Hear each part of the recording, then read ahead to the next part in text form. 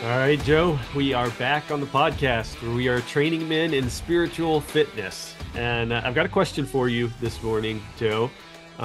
What do you think of? What comes to your mind? What do you picture when you think of a man with a focused mind? And I'm gonna give you a second to think about it. I'll give you my answer. What do I picture when I see a man with a focused mind? I picture like a seminary professor, like in a beautiful library, like a guy in like a suit, and he's sitting there. For some reason, he's smoking a pipe. I don't know why. Maybe that just makes him Focus. look more sophisticated or something. I don't know. But when I begin to think of a man with a focused mind, I've got this idea of a man who's well dressed in a library full of books, and he's just a well-studied man. What do you picture? And am I far off from your picture? Yeah, I think what pops into my head, and this is not what I'm endorsing, okay? So this is Yeah, not yeah. what I'm trying to Oh, I say, get you. guys, but I'm picturing some guy who is just, headed back from his, lunch break, having, been to the gym and worked out like in the middle of his day, and he's put his his work, suit on or whatever again, and now he's sitting at his desk and you know, he's already about 8 hours into his day, and it's 1 o'clock in the afternoon or something. And just one of these guys that looks like everything is in its place, and like he's got his hand on the steering wheel, and is just comfortably in control of his life. Again, I think I would love to be critical of all of that, but that's what kind of culturally I think just jumps into my head when I hear that word focused. Yes. Yeah. And honestly, I guess long story short, when I hear the word focus and think of men of focus and what do they look like, a lot of them don't really look like any of my friends in my mind, at least. It's like why don't any of these men look real? Why don't they look like the guys I actually hang out with? And I think, so we're in a series where we're talking about the disciplines of a focused mind because we do want men to find that elusive term focus, and especially when it comes to gospel focus. But we've been just kind of progressively looking at what does it mean to be focused and how do we guide men down that path. And today I do want us to kind of look at this piece of just, okay, wait, what is it? What kind of guy am I actually expecting to be? And are we expecting to be this like this man that's sitting in a cold library full of nothing? Because that is often what's pitched to us, right? Is this the men who know everything and maybe just Yeah. sit in the library and do nothing? Yeah, I think that's right. And so I think one of the things we've got to do is just ask what we mean by focus. If we're going to do, a series on focus, and guys out there need to ask the question because going back to like that image in my mind, Mm, this is a guy who, yeah, he is focused, undoubtedly, but he's focused on himself. Like, yeah, you know, it's that's all good. about like him, and he's at the very center. So he's got crystal clear vision, but the center of his interest is this Mm, giant idol of yeah, self. And so, yeah. this is not, cross training. We're not interested in just, life management or self-actualization or whatever, those type other ministries or models of helping people might be. When we're talking about focus, we're talking about how does the gospel clarify my vision Mm, so that the center of my interest is, Jesus Christ. And that's actually what's propelling me mm, forward in a productive, meaningful direction. And so, it's a particular focus. It's a focus, that is in light of and for the sake of, something a lot more than just me. yes. All right, so let's recap kind of how we've begun guiding guys towards this kind of focus, this particular kind of focus.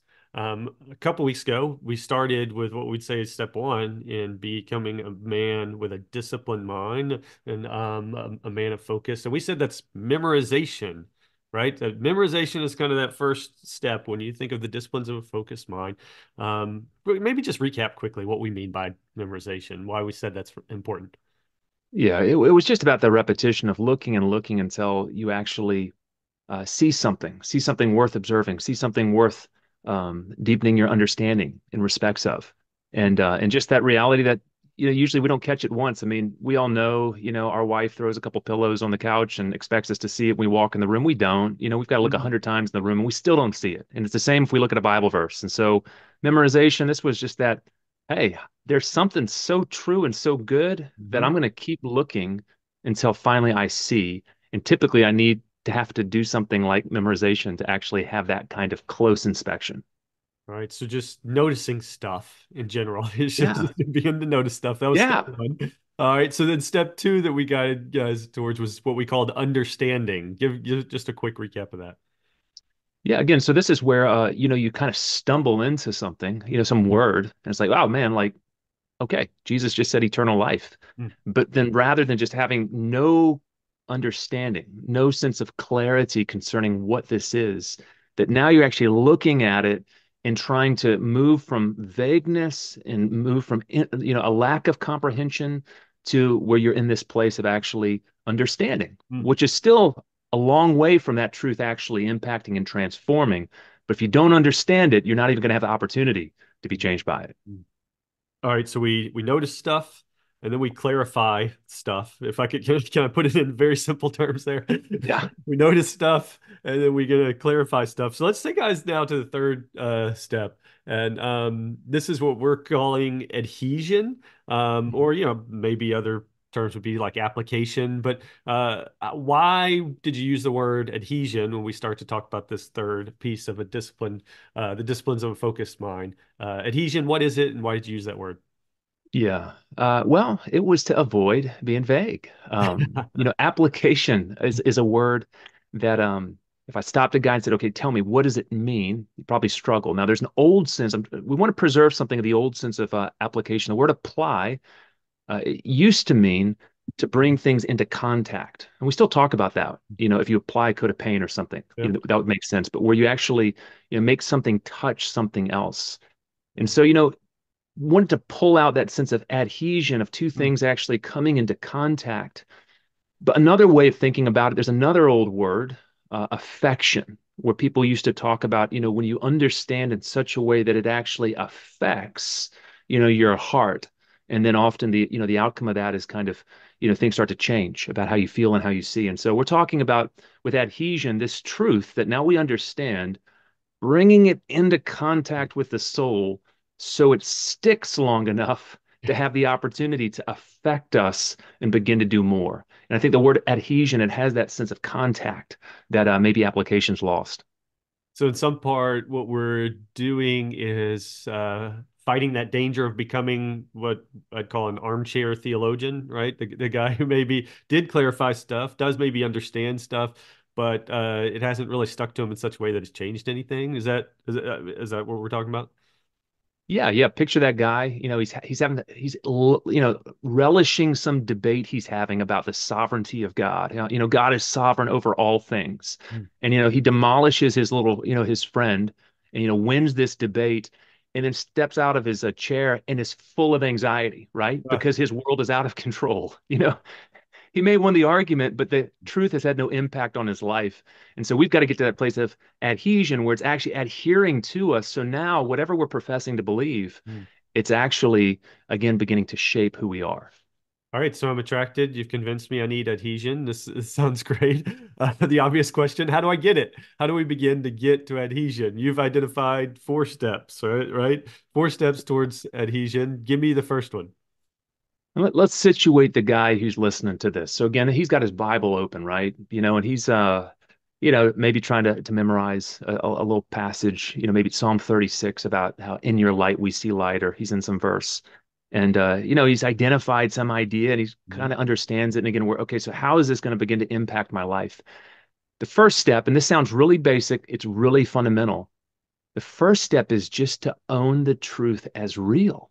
Mm. Um, if we're totally honest, um, a lot of what we profess to believe has that place in our heart of kind of just that, whatever that Yeti out in the middle of, the abominable snowman out in the middle of, some Arctic wasteland. It just bears no relevance Yeah. on who we are.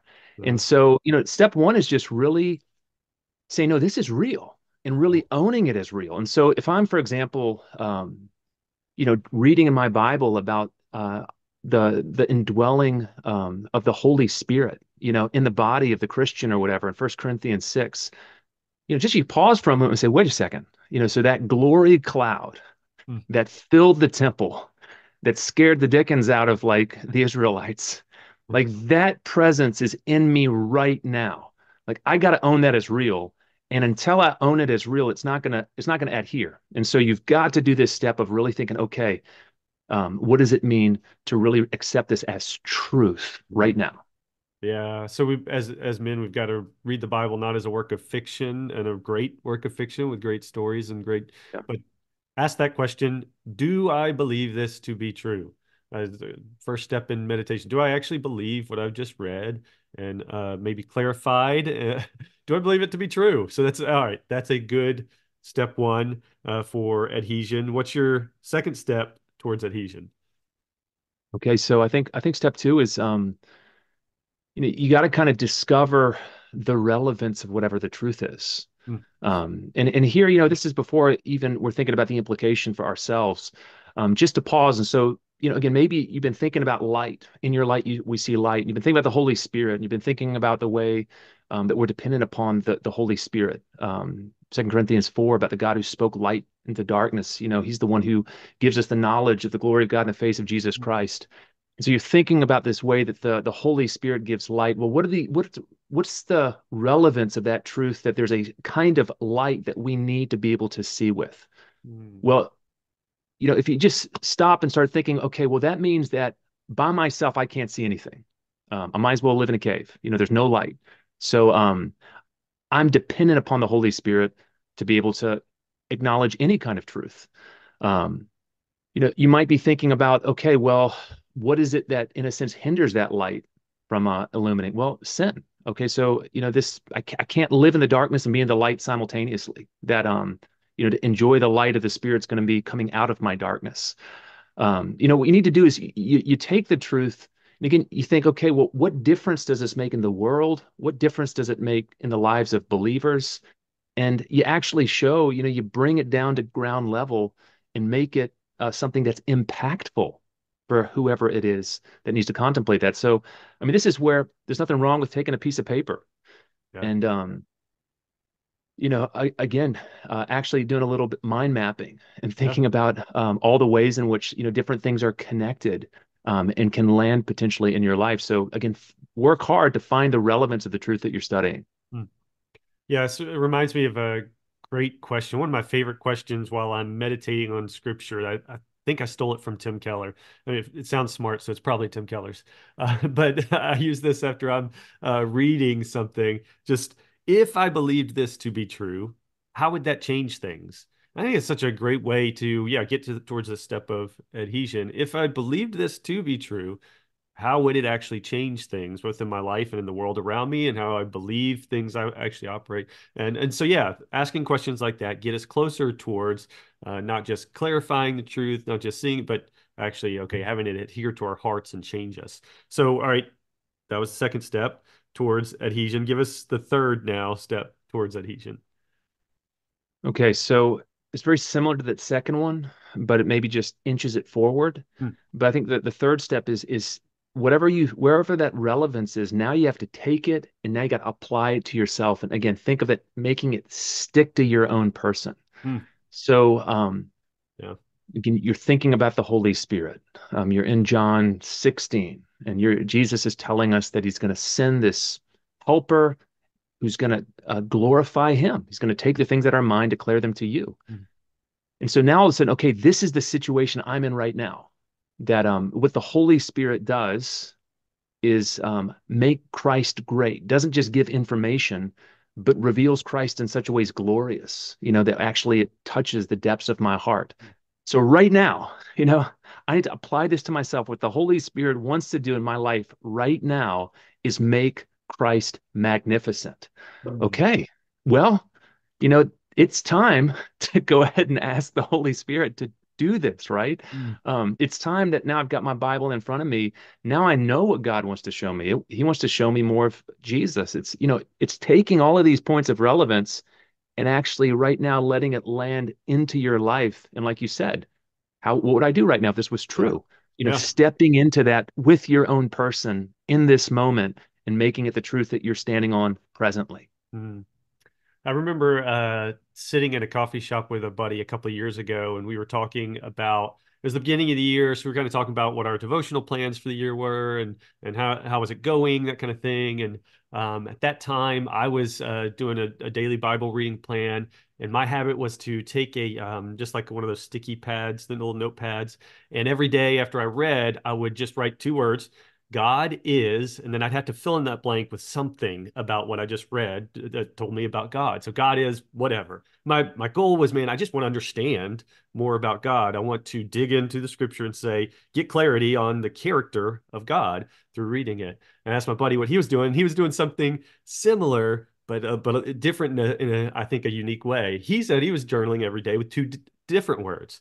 He said every day he was reading and writing the words "I will," and then filling that blank in and say, okay, now that I've read something about who God is, am I going to do anything about it? Does it mean anything to me? Is there any sort of implications for my life? And I think that those two together are, yeah, what will get guys towards adhesion. Who is God? Is there anything in here that I'm digging through and understanding? But now, okay, what am I going to do about it? What does it actually mean in my life? What are the implications for how I will think and live? So, okay, it's getting us closer to adhesion. Last, but you have one more step, fourth step towards adhesion. I think you're there. I think, and let's go back to that meaning of when something adheres well, it stays stuck onto something Yeah. else, you don't want the sole of your shoe to fall off, because it's not attached well. And we all know that you can have that moment, you're in your quiet time, you feel close to God, Yeah. maybe you have that moment, your heart kind of swells a little bit and you feel like, man, God is holy. But you step out the door and it's like stepping out into a whole different universe. And it doesn't take long before you lose your temper, or you're flooded with worries, whatever it is. And what we need with adherence is, we actually want that truth to stick with us, through our day. Mm, And that's where, like we talked about, that's where we got to be a little bit strategic, about actually going out in that fourth step, living according to this truth. mm, And I mean, if we just go back, think of what Moses was telling the Israelites. Write these things on your forehead. yeah. Put them on your hands. Like as soon as you step out and stop listening to me preaching to you, you're gonna forget about all of this stuff. Doesn't matter what you saw at the Red Sea. You're gonna forget about it. And so, put it on your doorpost, remind yourself so you actually begin to learn to live this way. And Leviticus and Deuteronomy is full of little habits and little rituals and little things to train the mind and just to make holiness present in a world that doesn't always look like that's how it's set up. And so, I mean, I think what we've got to do is, yeah, go figure out how to then make some sort of environment where we're reminded and we Mm, can actually live out whatever that truth is that we want to adhere to mm. our soul, such that it really affects us in a lasting way.